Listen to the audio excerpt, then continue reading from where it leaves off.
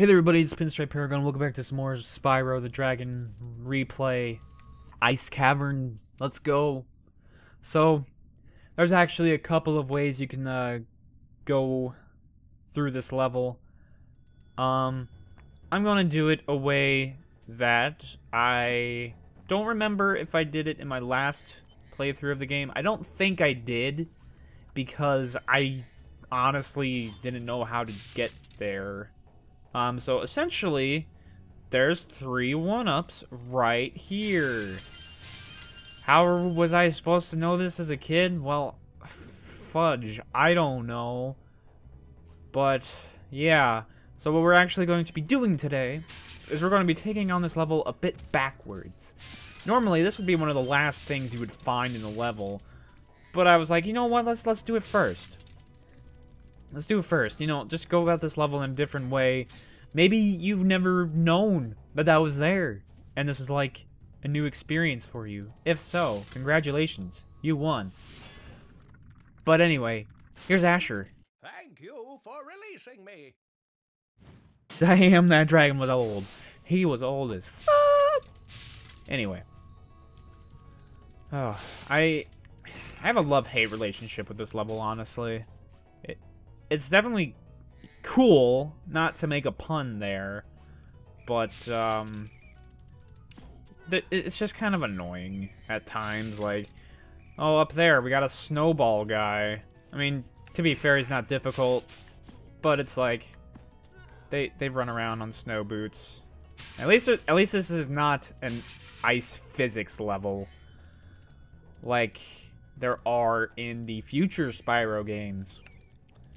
Speaking of future Spyro games, I was just curious, since I know a decent chunk of people are enjoying this series, I guess, would you guys be interested in me doing at least Spyro 2 again? I mean, I'm trying to think of what all I've done. You know, let me think.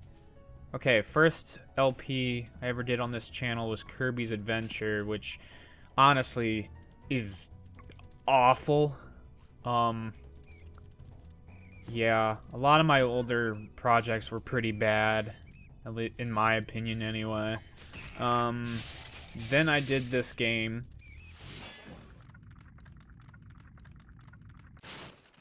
You've done well, Spyro. Some dragons thought you weren't ready, but I knew they were wrong. I'm ready, all right. Ready for what? Here's my thing about the Blob. It's a really repetitive game. Like, think Splatoon, but with no multiplayer and, like, really meh platforming. Yeah, that's the Blob. I was going to do the Blob 2 for one of my old friends, but that idea never came to fruition because it just got boring. I wanted to 100% the game because I wanted the Platinum Trophy, because it seems like a pretty easy Platinum in hindsight. But honestly, trying to 100% that game would just kill the fun of it. It's just one of those games you can play in short bursts and have fun, but it's not something Thank you for releasing I can me. see myself doing. Nor can I see myself redoing the first game because, well, I had a lot of co-commentators during that series, which, in some parts it was a good thing. Because, you know, you gotta spice it up a little bit. I can't just be like, oh, yeah, I'm gonna paint everything. But there was a specific, two co-commentators that I had for one of the worlds in the Blob, and I'll just say this: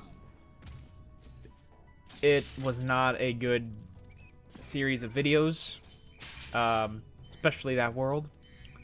So yeah, not gonna do the Blob 2.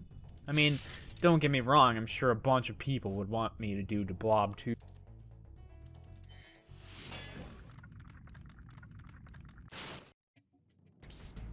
Spyro, some big Norks up ahead are wearing armor. And in the ice cave, armor can make their feet very slippery. But anyway, enough of that. Let me see, what else have I done? I'm not sure what I did right after that, but I know I did do Crash Team Racing at one point. Finished it, but I did not do everything possible in the game. I did all the time trials, but the trick of it is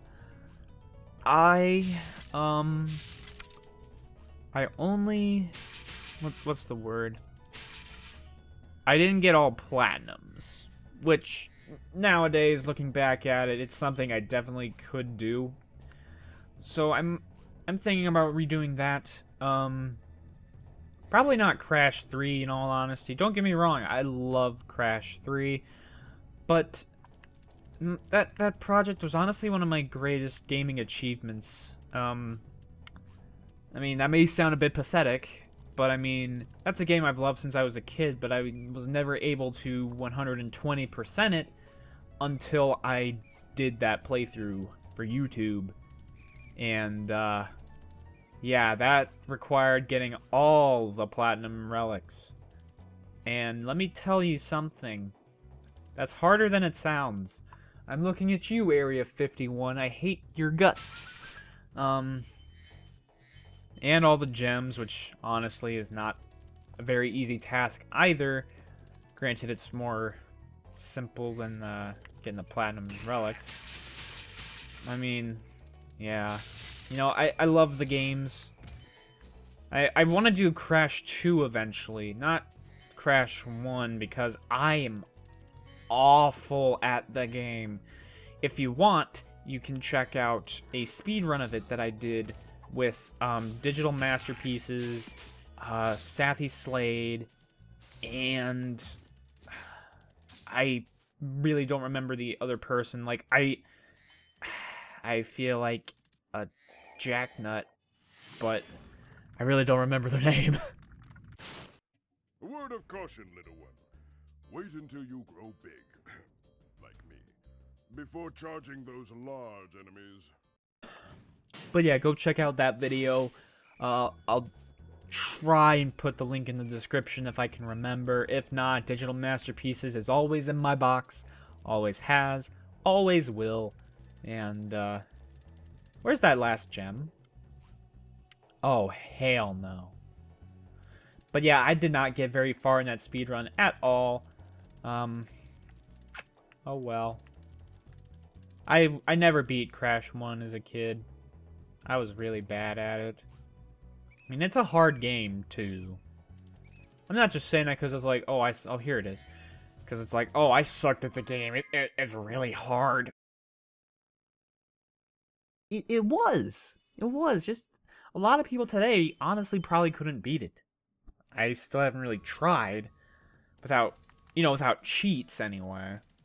But, yeah, so we still have one more level to do. Gotta face the boss, Dr. Shemp. Oh, this boss is dumb. I like the music for his level, though. In all honesty, I like a lot of the boss levels in this game. Like, especially the tunes that accompany them. But, yeah.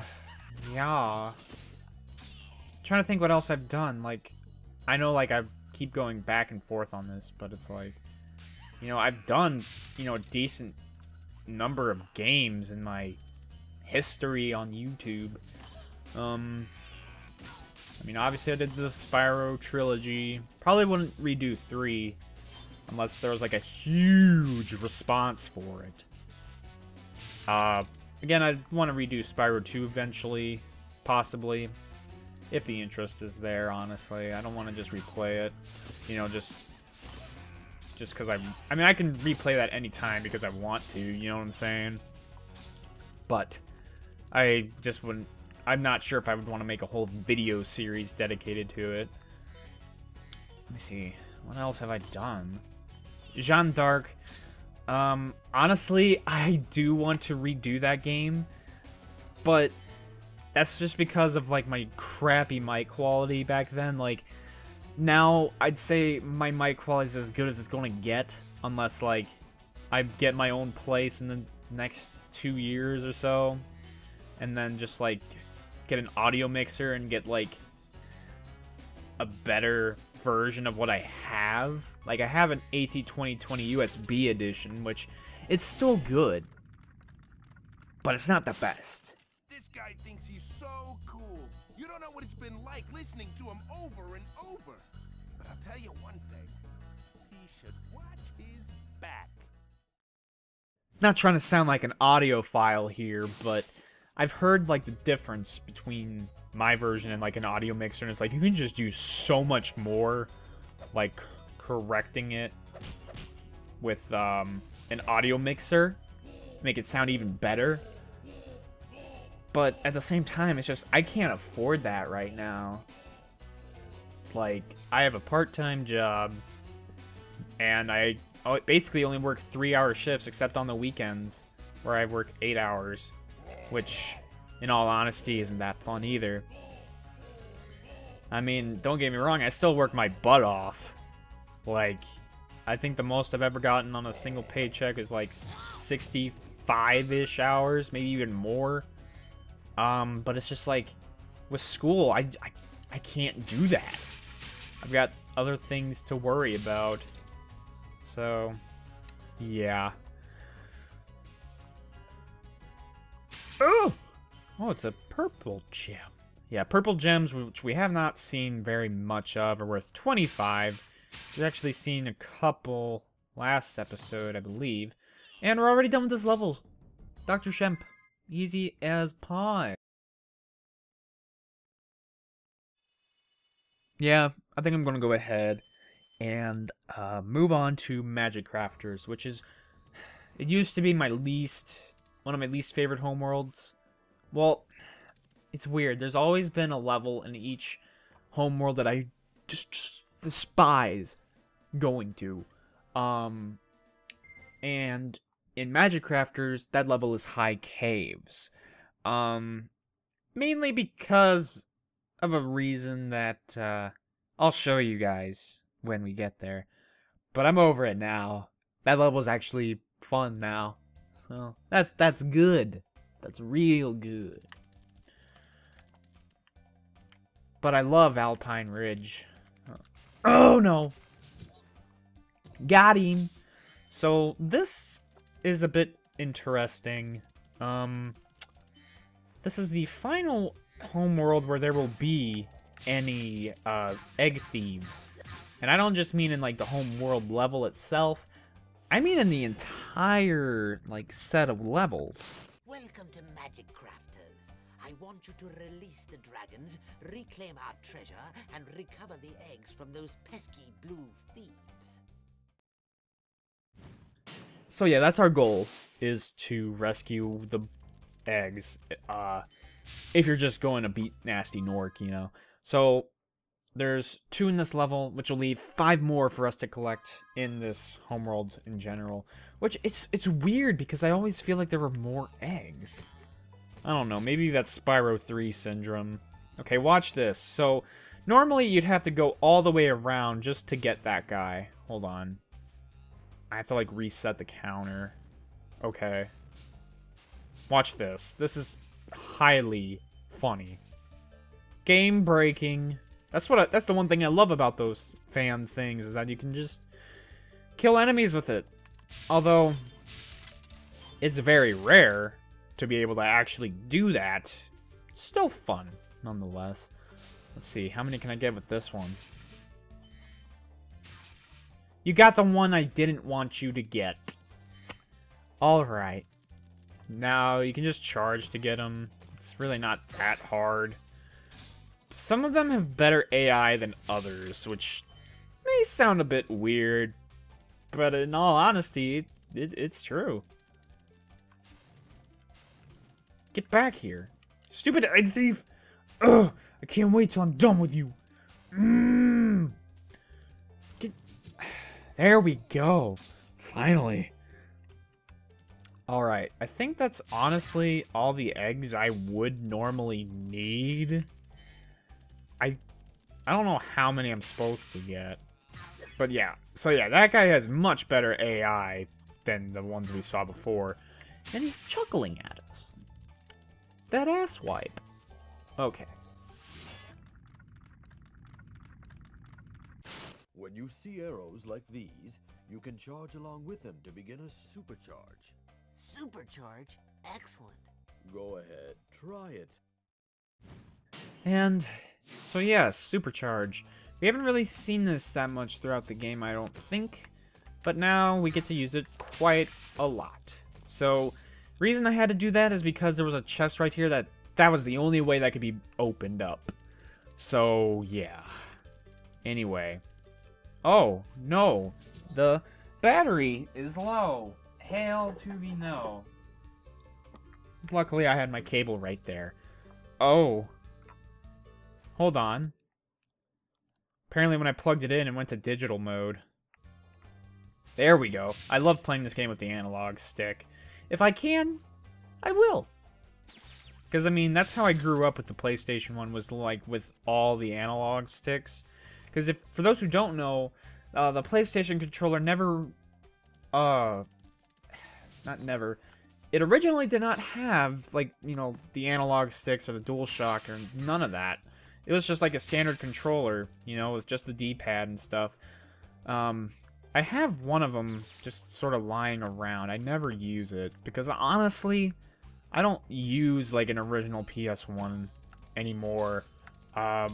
Mainly due to the fact that I really have no need to. The PlayStation 3 is backwards compatible with the PS1. Like, I'm pretty sure all models.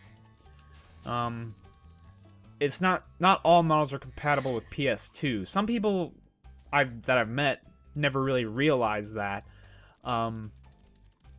Like how the original PS3 was compatible with PS2 games, but then later on they sort of dropped that feature, which they did. This portal leads to a special place where you can learn to fly. I remember when I was a young dragon, earning my wings. Learn to fly. Got it. What is this, Foo Fighters? Anyway, so, you know, that did happen with the PS3. They did eventually get some games through the PSN store that you could play on the PS2. I mean, the PS3, which were PS2 games. But the main problem with it was you had to buy the games again. And it's not like they were remakes or anything.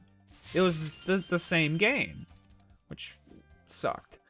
But, oh well, not much you can really do about that. Since I'm still on a bit of a rant here, I'm gonna go ahead and do Crystal Flight. Like and then they even started doing that for the PS4, which, I mean, it's cool and all being able to play Dark Cloud 2 on my PS4, but honestly, I don't have the need for it, because I already have Dark Cloud 2 physically, so I really don't want to buy it again for $15. I think they added trophies, which, honestly, is kind of enough for me to get it, but honestly, I haven't played Dark Cloud 2 yet. I found it at a convention a while ago, I think. Was it a convention? I don't know. But got it pretty cheap a while back, and I just, you know, haven't had the opportunity to play it, which I've heard it's a fantastic game, and I really like Dark Cloud 1, although I never beat it because there was this one boss that was just way too difficult, and apparently I just screwed myself over because I didn't grab a certain weapon or something like that. I don't know. But, yeah, okay. This is going to be my best shot at this. I don't think I'll do it. Nope. Okay. So what I'm going to try and do this time is actually just go for the planes first. And then it's really non-linear for me, but I mean, it's honestly working a lot better already.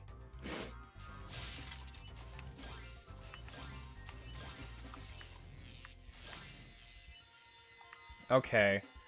Okay, I know what I'll do. I'll get that one, but I'm going to finish off the treasure chests first, and then I'll go for the rings. That seems like the best way to do it. If I can just get through this one. This one's going to be a bit tricky of a turn. There we go. Okay. See, it takes about a second to go through each of these. So it's like, it's not really helping me all that much. So yeah, I guess the trick to this level is just to go backwards instead of like, you know, rings, arches, planes, then chests. It's just a better way to do it, I guess. But this is honestly... I love the music for this fly level. But then again, I love most of the music in this game. Yay! We did it. See, it's not that bad. Okay, so that's going to do it for today's episode of the Spyro the Dragon replay. Thank you guys so much for watching. I hope you guys are still enjoying the series. Later days, yo.